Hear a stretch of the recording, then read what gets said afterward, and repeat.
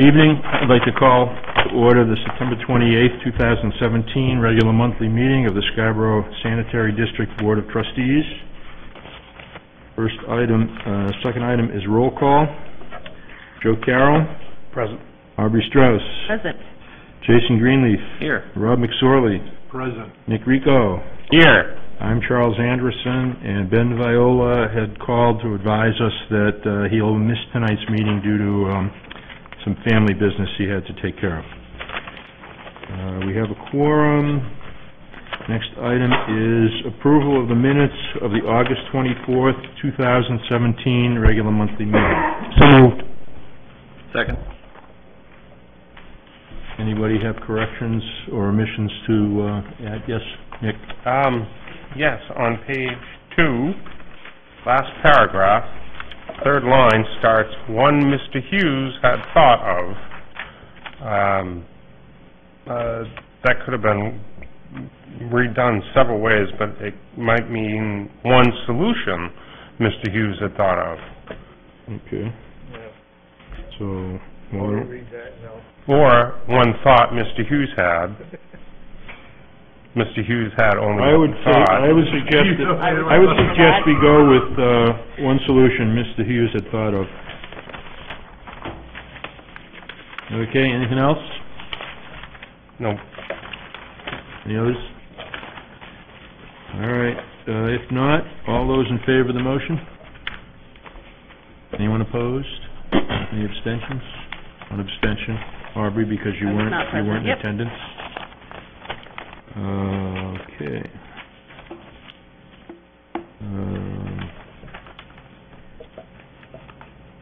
Superintendent's operations report. David. A copy of the monthly report of operations for the month of August is included in your packet. Our average effluent flow for the month was 1.21 million gallons per day. Effluent quality was well within our permitted limits. We averaged 96% BOD removal and 97% TSS removals with concentrations of 14 and 9 milligrams per liter, respectively. Copy of the pump station flows for the month of August is included in your packet. We had one event with zero flow reported at Postal Way. We determined that this was the cause of a failing ultrasonic, which we have since replaced. We have been conducting some H2S monitoring at several key locations within the collection system. The results are as follows. At Pump Station 1, Force Main Terminus, we have an average concentration of 29 milligrams per liter with a peak of 213 milligrams per liter. These were collected over a week time at each location. At Pine Point and Primrose Drop Manhole, we had an average concentration of 32 with a peak concentration of 395 milligrams per liter. And at Pump Station 2, Force Main Terminus, we had an average concentration of 14 with a peak of 167 milligrams per liter. We have purchased, in consideration of some of these numbers, we have purchased and will be installing 2 red valve checkmate inline check valves at the drop manhole in Primrose to prevent some of the migration of the H2S up the collection system in that area.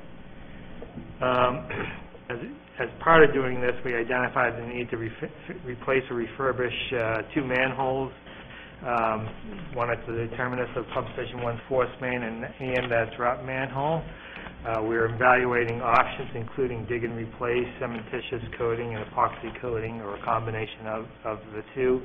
We got here a brick sample of an epoxy coating of one of the vendors that we're evaluating. But we will be budgeting this for next year. Dave, could I just interrupt you there before you go on? Because there's been some concern regarding odor issues at pump stations 1 and 2 and the system in between, I think it would just be a good idea to spend a minute just to clarify the range, the extreme range of these numbers and the additional benefits for odor control that we hope to gain from the H2S mitigation measures that we're implementing. So if you could just spend a minute and do that for anybody who might be viewing, that would be helpful. Certainly. The H2S concentrations that I just presented are extremely elevated and certainly would result in multiple things. Number one, it's a very strong odorous gas, and at these concentrations you certainly smell them. It's a very corrosive gas, which is the reason for the eroding of our concrete in our manholes. In those areas, in those two manholes, a good half-inch of the concrete is gone. Structurally, the manholes are about 4 inches overall in thick. There's plenty of material there to rehab them with. And so what we are doing in that areas and why we've been collecting this data is to get a better handle on, number one, the severity of the problem, and number two, how our abatement program is, how effective our abatement program is. So right now we have a one system installed and up and running at what we call Pump Station 2, which is the pump station at the parking lot of Easton Trail on Pine Point Road. And that system is a system to abate the odor. In other words, it's put there to treat the odor. And it is a system manufactured by a company called Vapex. And what it does, it generates a fog of ozone that we inject inside the wet well, and it scrubs and removes and treats the odors in place within the wet well. So at this point, when there is venting coming out of that wet well, you don't smell the very strong sewer gases that you used to smell in the past. I would say right now it's probably about 80% effective in treating the odors that we have there. I was just there on Tuesday with another operator from Lewiston, Auburn, who was interested in seeing the piece of equipment.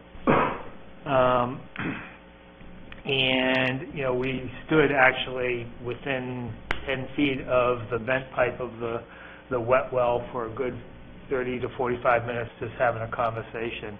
And prior to this system being put in place, you could not do that. The fire chief who drives down Pine Point all the time has even commented to me that he has noted that whatever we're doing, he doesn't smell that pump station as he drives by anymore. We do have to do some additional modifications to the system. We're going to be changing the location of the vent pipe and bring it up at the peak of the roof, and there is a terminus piece to the vent that we'll be installing that will prevent any of the ozone from coming on out. The majority of the odors you smell right now is the ozone smell versus H2S smell. The other piece of treating or addressing odors in a wastewater system is to help prevent the generation of the odors in the first place. What we're doing at 2 is actually abating the odors. We're scrubbing the odors. The odors are generated between what we call Pump Station 1, which is located at Snow's Canning Road, right across from the clam bake. That pump station services the Pine Point Peninsula, and it has a very long force main, which provides a long detention time where hydrogen sulfide is generated. The technology that we'll be using there is one that will elevate the oxygen level within the force main to prevent the generation of the hydrogen sulfide. What's happening, how the biology works is the bacteria is looking for an oxygen source, and when there is no elemental oxygen, it goes for the next best thing, which is, and it generates the hydrogen sulfide. So that system where we have the equipment, we have some additional engineering that needs to be done to determine how all the parts and pieces are going to fit together down there, and then we'll have the installation going on. And the plan is to have it up and running before next season, when the next odor control season starts. So it's a two-prong approach. One, to stop or reduce the generation of odors, and two, to abate whatever odors are conveyed down to the pump station too. Thank you, Dave. Hope that wasn't too long. No, that was fine. I think it was just important to let folks know that we have a program underway to try and resolve that problem. And the nature of Scarborough's system, from the time it was initially designed and constructed, has extensive lengths of force main from pump stations to gravity lines, and so this is not a new problem for us, but as the technology gets better to deal with this, we're more able to make advances of it, and I think we'll continue to do that as we're able to. Okay, sorry to interrupt. I think you were on it was on E, which actually was addressing the odor issues. I'll read through it. We continue to get odor complaints from the area of the Primrose Iris Drive neighborhood. We did have some initial startup issues that have been addressed, and still need to make some more tweaks to the system. And as I just said, I feel the system's about 80% effective at this point. I just want the trustees to know I do respond to every odor complaint down there. I've walked up and down Iris and Primrose Drive probably 20, 25 times since this thing has been installed. And let's see, as I say, we do have some modifications to the venting system that we will be doing at Pump Station 2, which I think will also improve the situation down there. Moving on, Scarborough Sanitary District was selected as one of the tour facilities for the New Hampshire operator who is participating in the Maine Water Environment Association Operator Exchange Program. Stephen Simeone from Concord, New Hampshire, spent about 2 hours at our facility along with Mac Richardson, the Maine Director, NUIA. Is that right? Mm-hmm. He's the State Director for NUIA of Maine. Okay, thank you. Glenn assisted me in conducting the tour. Although a new operator, I was impressed with Stephen. He was a great selection for an exchange program. He's going to do very, very well as an operator. Carl and Paul have completed the installation of the new VFDs at the River Pump Station, the Nonsuch River Pump Station, and Pump Station number 1, which is the one at Snows Canyon Road. Carl and Paul have completed the installation of the fog rod level control systems, Pump Station 2 and Pump Station 3. These are the secondary level control systems that we've been installing throughout all of our pump stations. The sewer service at 10 Flintlock Drive backed up into the basement of the home. The cause of the backup was that the sewer service itself was plugged. EcoClean tried to clear the plug but got their rod stuck and had to excavate. What we found was a cracked sewer service. The cause appears to have been that the foreign sewer service had been laid directly on ledge. We videoed the main line sewer to confirm there was no blockage within the main line sewer at the Y for the sewer service. That's our current policy now, anytime we get a call like this. There was a sewer service blockage at 189 US Route 1, and it appears that the outlet of the grease trap was blocked. Again, we videotaped the main line to confirm the blockage wasn't us, and we worked with the owner on that. Shirley, can I ask a question? Yes, Ron. 189, what's the restaurant that's... That is Dimitri's. Okay. Question, do they provide reports on their clean out of their grease trap on a regular basis, or is that part of the policy that we're all looking at? That's part of the policy we're looking at. This time we don't require reporting of their cleaning. Okay. So that would probably help that situation. Yes. Thanks. DMR QA results can pass the laboratory performance testing for fecal coliform. And we continue with our sludge hauling pilot study to facilitate better distribution within the trailer. We cut a couple of new discharge chutes in the screw conveyor. We continue to be at the higher end of the target tonnage, and there does seem to be a marked reduction in odor at the plant as a result of this program. And finally, on the 26th, Ken celebrated his 40th year with the district. Wow. Remarkable. Great, thank you, Dave. Any questions for the superintendent? Aubrey?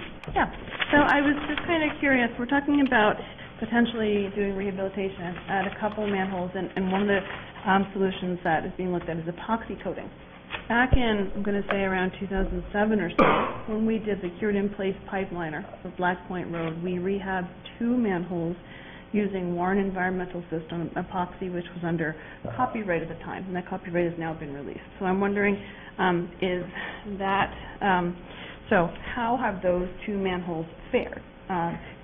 For example, Fog Road had a huge amount of damage, again, to the cementitious structure from corrosion that was coming into that system. Has that been inspected? I'm kind of curious, as I did that project, how that has held.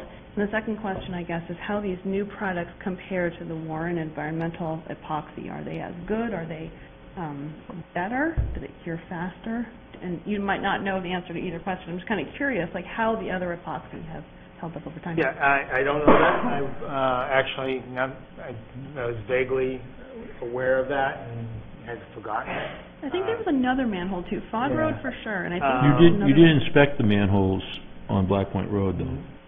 We did for this recently, or? Yeah, didn't when we discussed it, I thought you had indicated that you had taken a look at the ones that were epoxy coated to see how they were standing. No, you asked me, when we met, we were talking about if we had looked at Black Point Road. I said we've looked at one section of Black Point Road, which from the old Grange Hall, where our school is located, and we went down one length of a run. At the time, the flows were quite heavy, and Ted Berry was able to float a boat down there with a camera. And that was, but they weren't uncomfortable doing any more at that point. And so that was the only section we've looked at. And that section looked fine. Yeah. It would require traffic control, I think, to look at the one that's at Fog Road. And I just can't think of the other one. Okay, so there's the one at Fog Road Definitely itself. at Fog Road, and I feel like we may have done the one where Pump Station 2 comes onto Black Point Road too. Well, that's a weird manhole. That's got that weird platform in it, so maybe we didn't end up doing that. Station 2 comes on where? On the eastern road, doesn't it? Oh, I'm sorry, Pump Station 4. If I said 2, I didn't mean 2. I meant 4. Onto Black Point, up Black over the Point, railroad yeah. bridge. Right. Okay, I'm curious. start probing and I'll look into those. Yeah. And I'm not aware of the Warren. I'm just personally, like, in terms of when you have this much, you said there's 2 inches of material loss.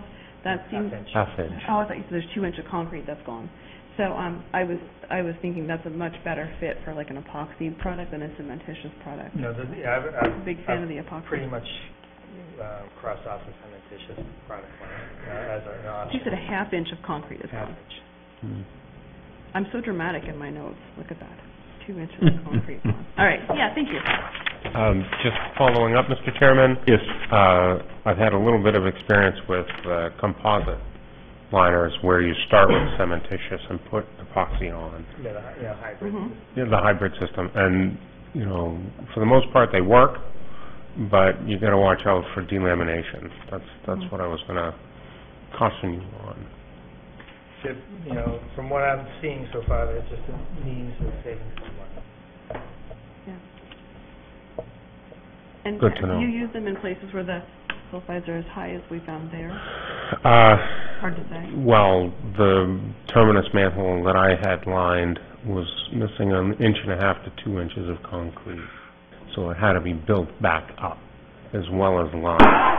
So that has since held up, except for the final epoxy liner has delaminated and had to be reapplied a few years later. The H2S was much worse than that. Okay. Thank you. Thanks. Okay, Joe? I apologize, I meant to get down to you earlier, but while I was away for training this past month, I did receive some correspondence, and I don't see it here, so I'm assuming they never reached out to you. But was there an odor issue in the area of Sandpiper or Kingfisher, like the beginning of the month? Is that us, by chance? Sandpiper Cove? Yeah. Condominiums? There was just I a large odor, and then it kind of went away over the next couple of days with a lavender smell, so I didn't know if that was something we were treating. No, we didn't, I'm not aware of that. You didn't get any complaints? No. Okay. Was this last month? Yeah, I got an email from a couple of the residents. You didn't forward it to Dave? I was away, I just got it today. Oh, okay. That's How why. old, how far back was the email? Very beginning of the month, because I was in Phoenix. Yeah. So, A lavender odor, huh? Well, there were... at first it was a sewer odor, a pungent sewer odor, and then it was in the evening, and then... Yeah, there were, it could have been, but there were also a lot of very strong marsh odors about True. about that time, especially in the evenings when the temperature was starting to drop. So, not sure what... Sandpiper? Yeah, Sandpiper. That's a private system, right? Sandpiper has a private system that discharges into our system. Yeah. Pumps up and discharges into ours. But I think the answer is we're really not, we weren't aware of an odor problem there. I'm not sure what would cause a profound odor of that type in that location from our system, Yeah. but That's what I'd ask. could have been and I natural. can follow it up. Yeah, could have been naturally occurring. Very good, thanks. We get lots of complaints or inquiries when the marsh is kind of boiling off, different aromas, so. All right. One Is thing- that it for questions? One thing I would like to add with regard to these concentrations, and we have been using this as a training exercise to just to remind our staff that this is the reason why we have our confined space program and why we vent manholes and because, these would be lethal concentrations. Lethal concentrations for people entering the manhole. Entering the manhole. Exactly. Okay, so we don't need to go into a discussion about confined space entry and hydrogen sulfide gas in confined spaces at this point in time, I don't think. Next item is correspondence, and there is no correspondence on that item unless anything came in subsequent to the agenda. No. Old business, there's no old business.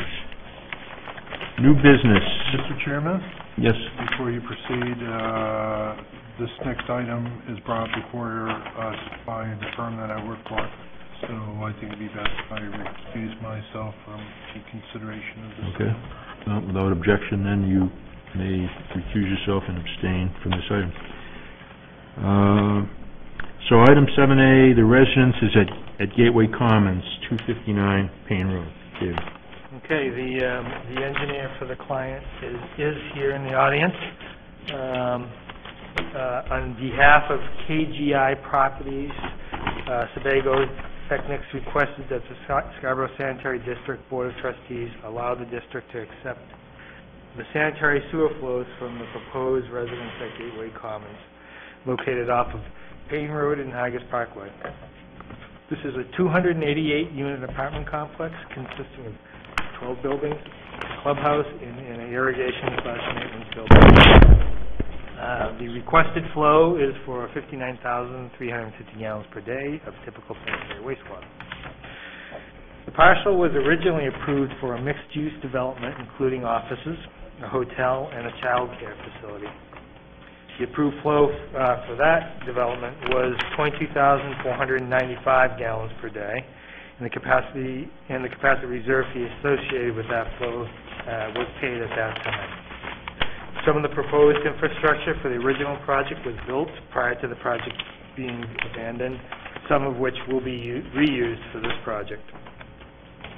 The proposed sanitary sewer system includes 2,966 feet of 8-inch gravity sewer, 23 manholes, 554 feet of 6-inch sewer services, 33 feet of 4-inch sewer service, and will utilize 520 feet of 8-inch gravity sewer and 3 manholes that were installed as part of the original project. All the gravity sewer, manhole, sewer services within the lot shall remain privately owned. I recommend approval with the following conditions. The project is outside the original sewer service area. All 288 residential units, clubhouse, maintenance building are subject to the capacity reserve fee. This capacity reserve fee is based on single-family residential dwelling units and the addition of flow for the clubhouse. Any additional homes, apartment dwelling units, accessory units, or flow in excess of this are subject to additional approvals and capacity reserve fees. As previously noted, this parcel was originally approved for mixed-use development, including offices, a hotel, and a child care facility, and its approved flow of 22,495 gallons per day, and the capacity reserve fee with this flow is paid at that time. Thus, 36,855 gallons per day of the requested 59,000 is subject to the district's capacity reserve fee. The current capacity reserve fee is $15.76 per gallon and is adjusted monthly based on the ENR construction cost index. Based on this fee, the total capacity reserve fee due would be $580,834.80. One request the owner has had is if he could phase this project. There are the last 2 buildings they want to break off into a second phase, and so the project would be phased into 2. The first phase would consist of the 10 buildings and the clubhouse. The second phase would be the final 2 buildings, and it's something I would recommend that we go along with.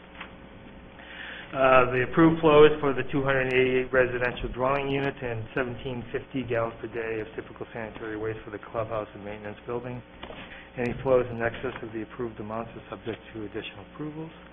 The clubhouse and maintenance building will have privately owned water meters to measure the water consumption at these 2 locations. These meters will be as required by the district sub-meter program.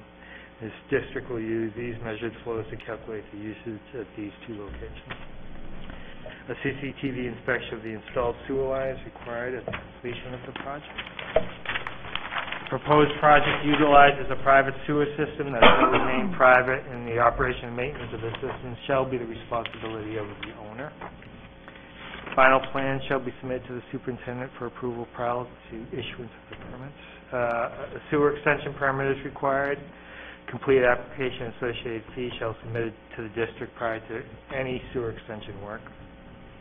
A sewer permit is required for each sewer service. A completed application and associated fee shall be submitted to the district at the time the permit is executed. Prior to the permit being executed, no site sewer work for the building shall be done. And then finally, professional survey electronic georeference CAD drawings, a stamped PDF of the CAD drawing and a stamped copy of the as-built drawings be submitted to the district upon completion of the project. Thank you, Dave. Do we have a motion, please? So moved. For a second? Second. Question?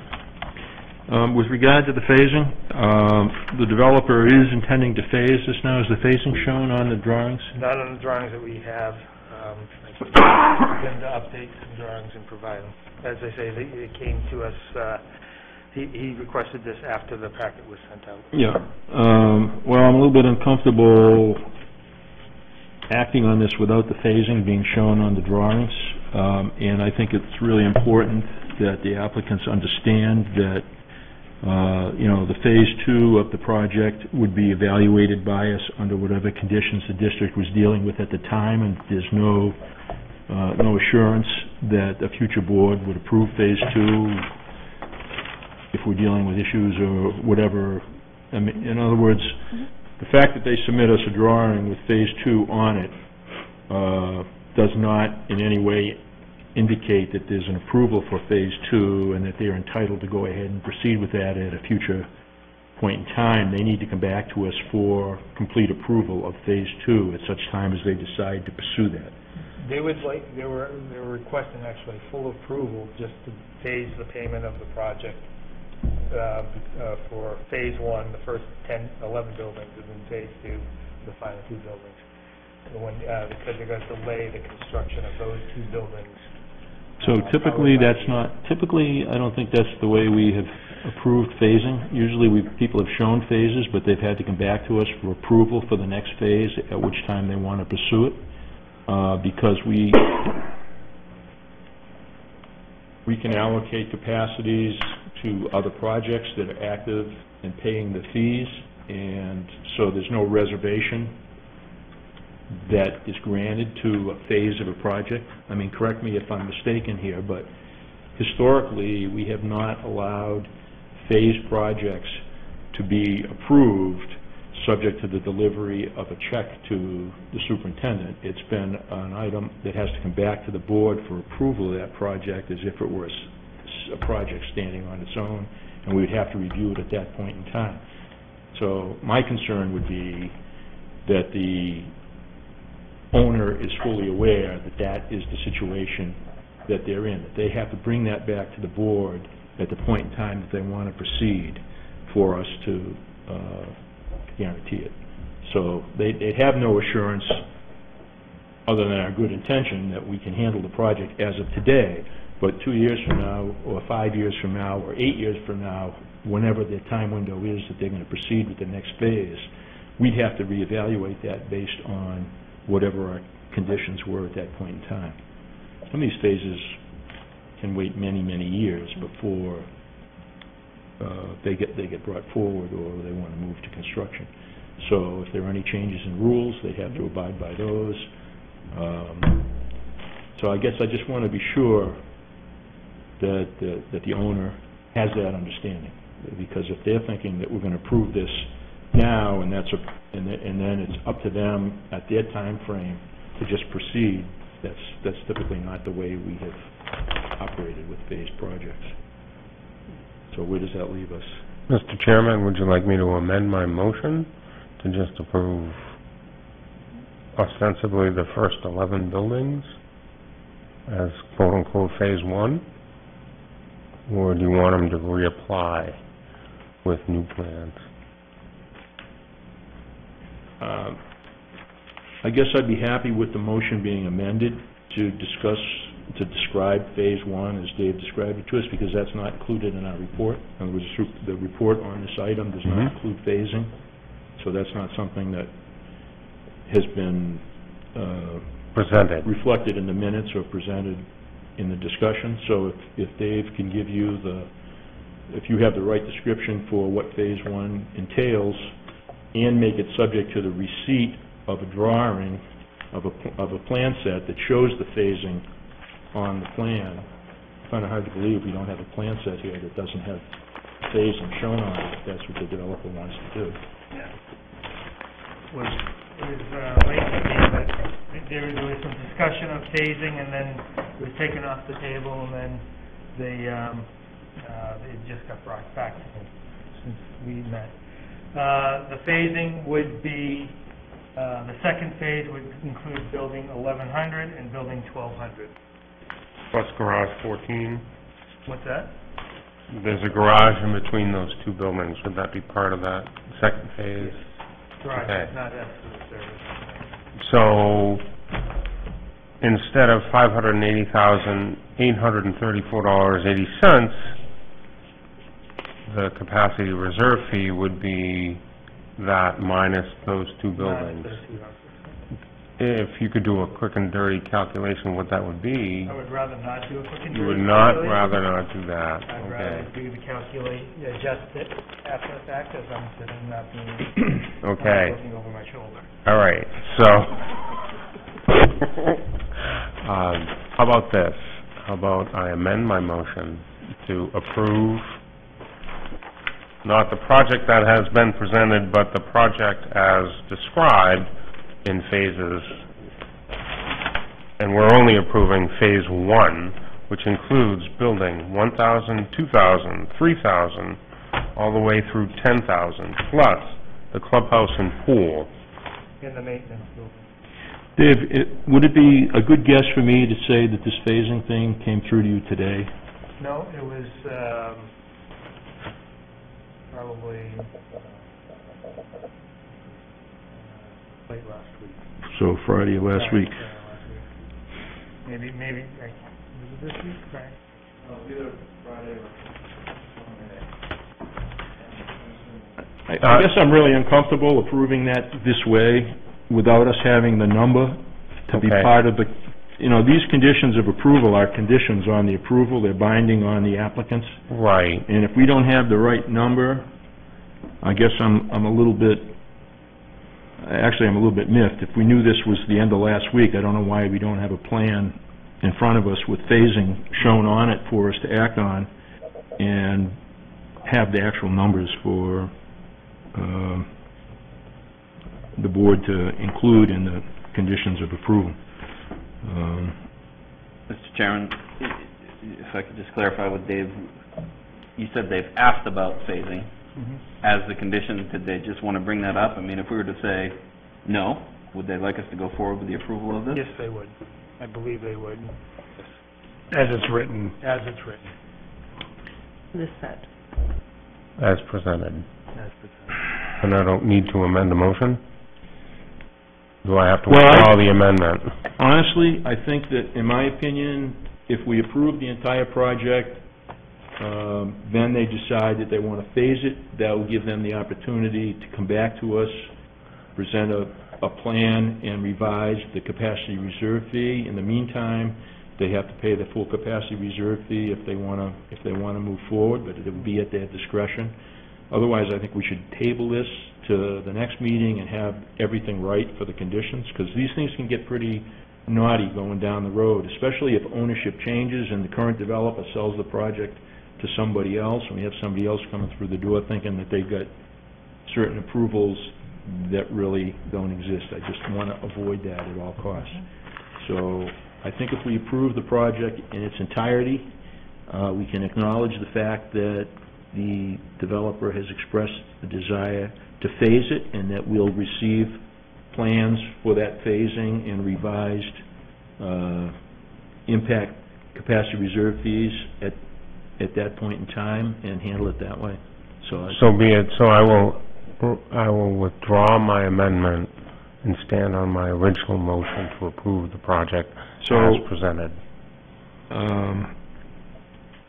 So I would just like you to, like an amendment to be offered to indicate that the district is willing to consider a request for phasing from the developer, that when plans are submitted appropriately and the revised capacity reserve fees calculated based on those submitted plans, that we'd be open to consideration of that. Be up for a subject of a new approval. Yeah.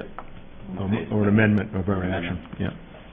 Okay, I will revise my amendment to the original motion to state that the board is willing to consider phasing if presented at a later time.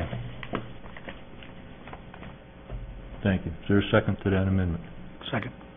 Okay. Any more discussion on the amendment? Aubrey? I have just a couple minor questions. So I noticed that there's a very limited amount of 4-inch sewer in here. I understand it's going to continue to be private, but do you or staff have any concerns about 4-inch sewer being in there in case you need to get in there someday?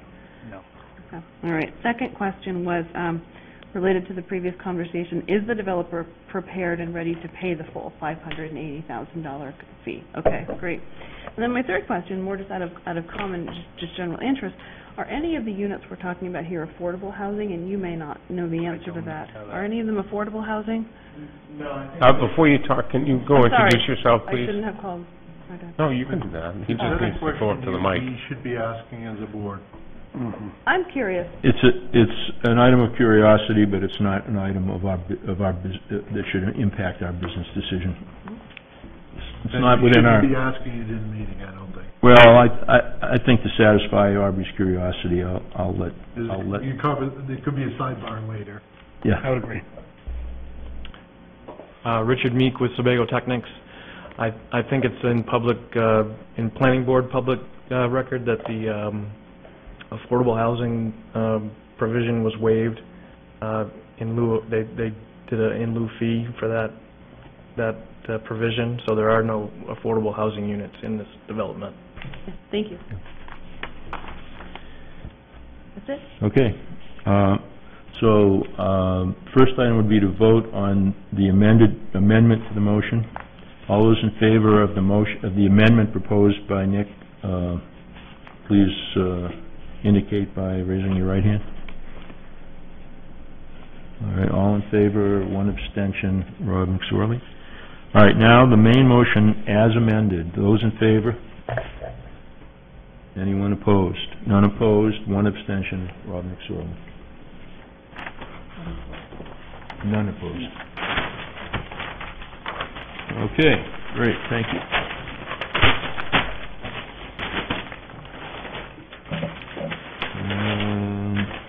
Next item of new business is the 9 month, which budget summary are we on? 8 month budget summary. I recommend approval. So moved. For a second? Second? Moved and seconded to approve the 8-month budget summary.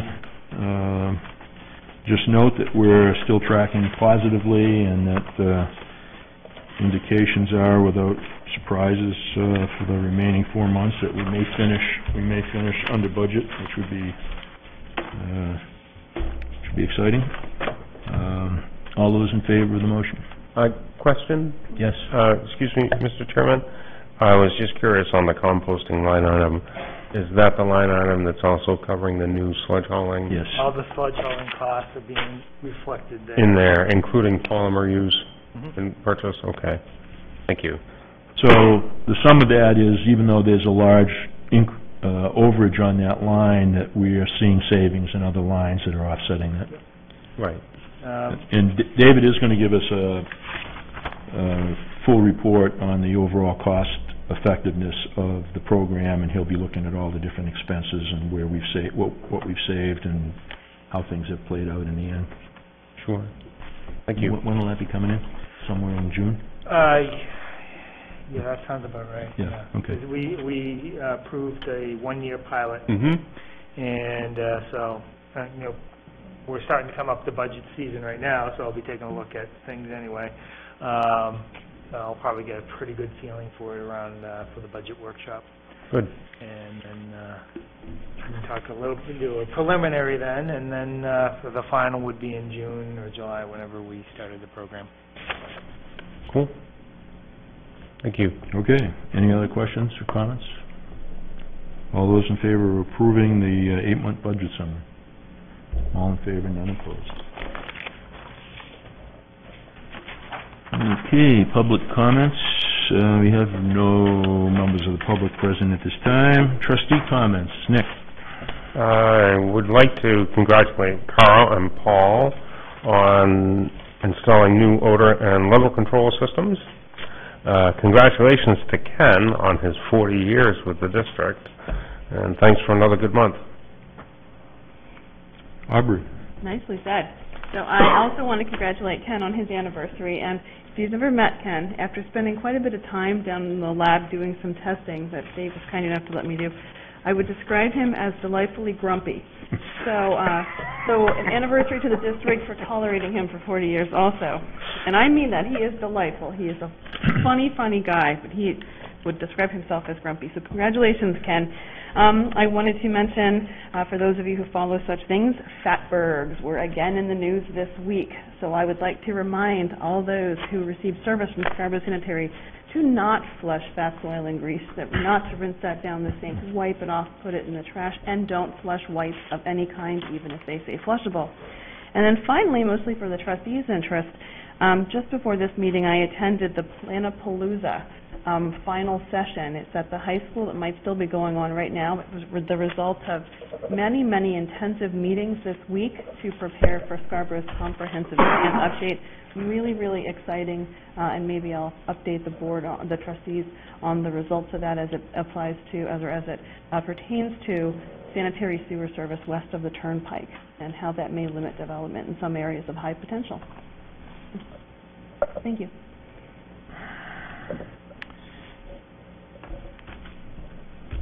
Joe? I'd just like to echo Nick and Audrey's comments and congratulate Ken not only on his 40 years, but his performance testing as well. And thank you all for a great month and your continued efforts. Thank you. Rob? I would like to echo the same comments and thank Ken for his great service for the last 40 years and also for passing the testing protocol. Jason? Same comments here. Congrats, Ken. Really appreciate all of your efforts and dedication to the district in 40 years. Thank you very much for your service. Thank you. I'd like to thank the staff for their continued effectiveness in accomplishing upgrades to our systems.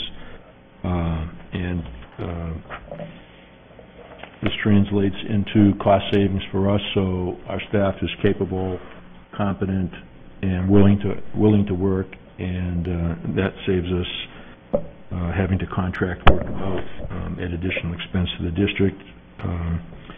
And so I guess I just want to continue to express my appreciation for their competency and their willingness to step up and get these jobs done. Ken Welch was not always grumpy. He was in earlier days he was pretty quick-witted and quite a hoot.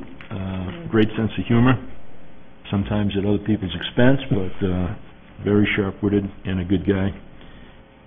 So I'm happy for him to have accomplished that. I worked with him for 10 years, had first-hand knowledge of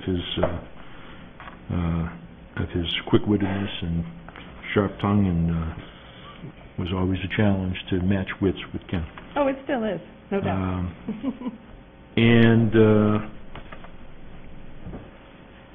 I guess just following up on Aubrey's comment with regard to development west of the Turnpike, I hope that the superintendent has plenty of conversation with town staff regarding any planning efforts for extending sewer to the west of the Turnpike. I think we had conversations concerning that a couple of years back with regard to the Running Hill Road development potential that the town was looking at, and I think it's going to be important that as they continue to discuss that they have a good grasp of what the issues are from the district's perspective, how the costs have to be borne, because I think that is going to be a real-life challenge for taking advantage of growth potential that they may be looking at in that area. And then I think along that same line, might ask the superintendent if and when those conversations start to happen, that we look at, preliminarily look at our capacity issues at the treatment plant long-term and what our own growth potential might be to accomplish whatever the town's goals might materialize to be with regard to the comprehensive planning effort. And with that, motion to adjourn would be in order. So moved. Second by Joe. All in favor of adjournment? None opposed. We are adjourned.